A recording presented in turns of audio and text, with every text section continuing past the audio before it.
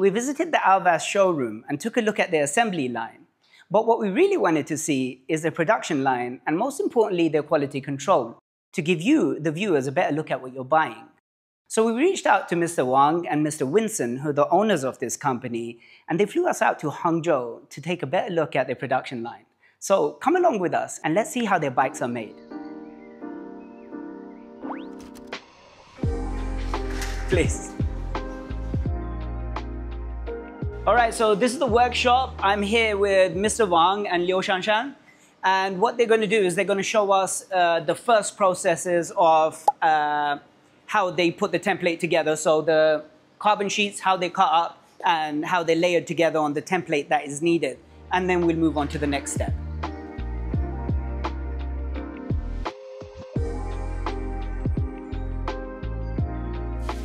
Okay, so right now what's happening is that they're taking care of the layering process. They take different sheets of carbon, which are anywhere between your T700, T800, 900, all the way to T1100 carbon, depending on the spec of the bike.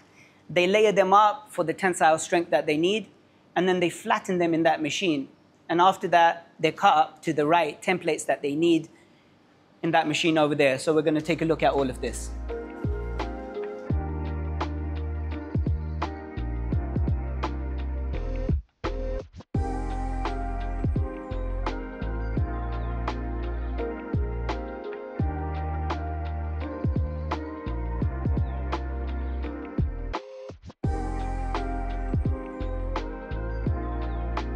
Of course, the company has so many different models. You've got the aero bikes, you've got the lightweight bike, climbing bikes, the mountain bikes, the e-bikes.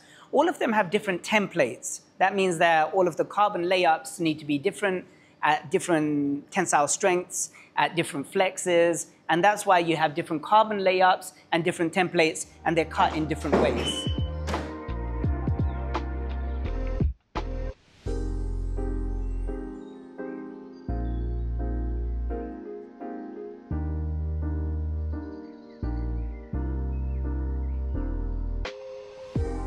Here we have a template of what the frame looks like, but I doubt you'd ever think about how many processes this has to go through. So we're going to take a look at each individual step right now. Come and join us.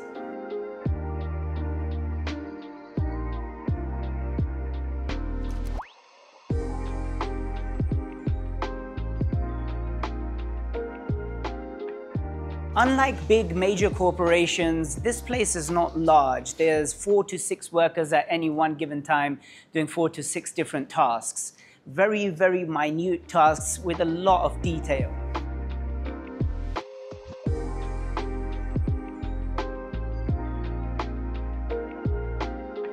So Mr. Wang, who is also the owner of Alvas, was just explaining to us the process of how this rear triangle is formed, and quite evidently is mind-blowing. So first they begin with this part, and that's layered with so many sheets of carbon. And then after that, different strips of carbon are used to layer upon this template around it in multi-different directions and 8 different times. So one time this way, another time overlapping the other way. The strips are cut to the right specifications needed. Extremely time-consuming. After that, it is weighed. Then this plastic sheet is inserted into it, and the next process begins. These two things, as you could guess, make the little rear triangle, and that is just one process done by one person. Let's move on.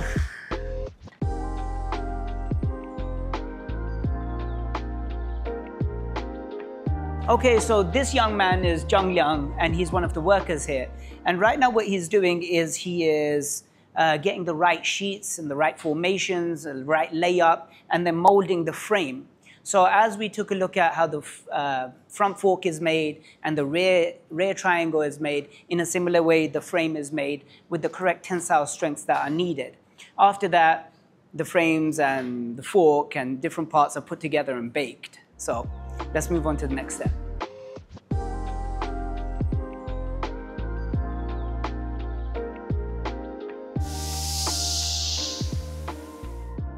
So the next step, the frames are brought over here. Once they're completed and put together, they're put into these molds and then baked. So let's see what that looks like.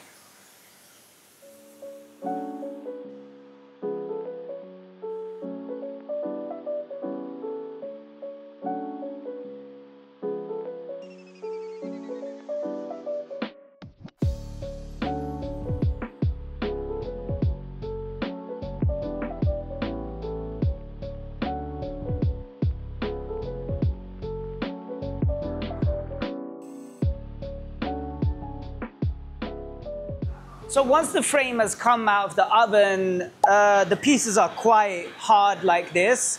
And then there is a cutting and drilling process, which is taking place back there. So at the end, we have the rear triangle look something like this, which is very clean. So let's move on to the next step.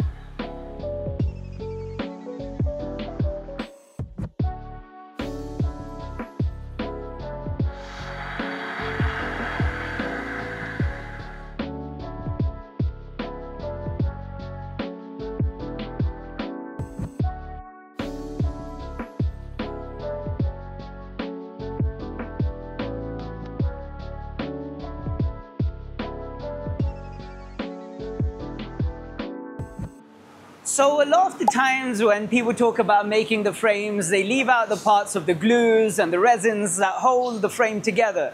So right now, this gentleman behind me has taken the finished frame and the finished rear triangle and he's gluing them together. So that's the next part. And let's just take a look at how that looks.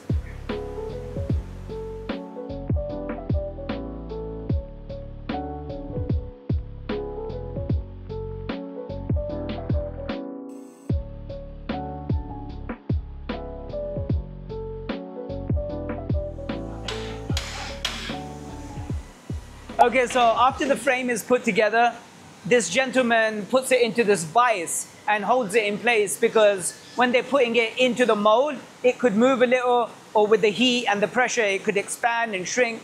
So this makes sure to keep the frame in the position that it should be so it's baked in the correct way.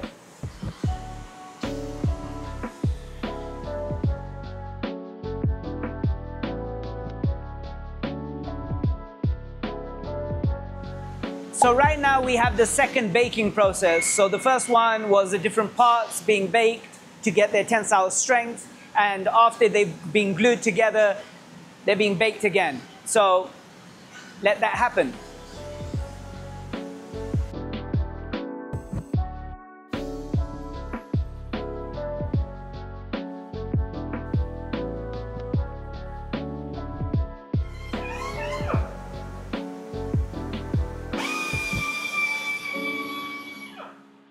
Okay, so after 1 hour of being baked, the frame looks something like this. This is not that one, but it looks something like this.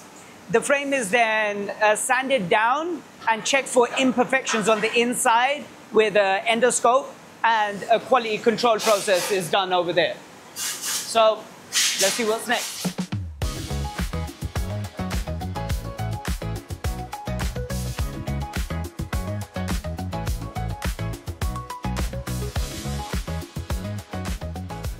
So now we come into quality control, and this has 4 processes. The first one is a check of its functionality. Second one is an appearance test. The third one is a check of installation and accessories like bolts and other things like that that go into the frame. And the final part is the QC. Gets a label on it to say that it's passed or hasn't passed. So let's take a look.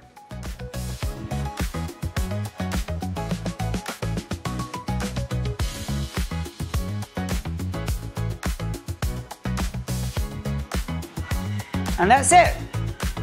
It's past quality control.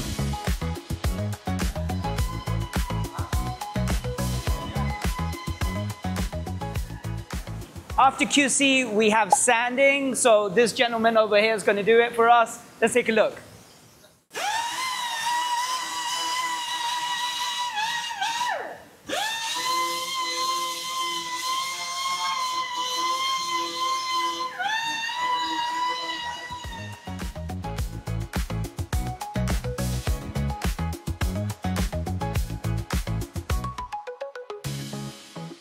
So now we're in the lab which tests the fatigue of the frames. This first one over here is a test of the 5 different directions in which a frame moves to make sure that it has the tensile strength and it won't crack under pressure.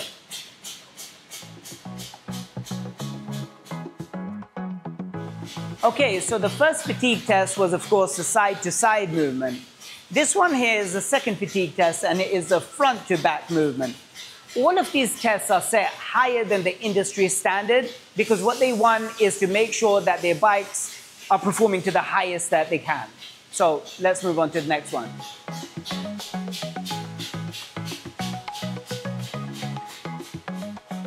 Third fatigue test is this pressure test. More and more pressure is applied to a bike to make sure that it doesn't crumble under the pressure. There's no bike here right now, but you get the idea.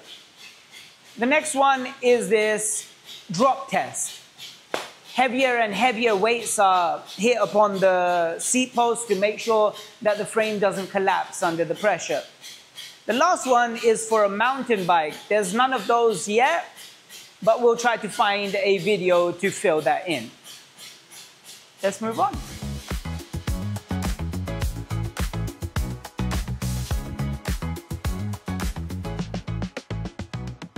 So after all of that, the frame comes out looking like this. All Alvas frames are hand-painted, some here, some in Tianjin. If you haven't seen our Tianjin video, do check that out. We want to say thank you to Alvas for flying us out here. We really enjoyed learning about their production line. We hope you did too. See you in the next video. Bye.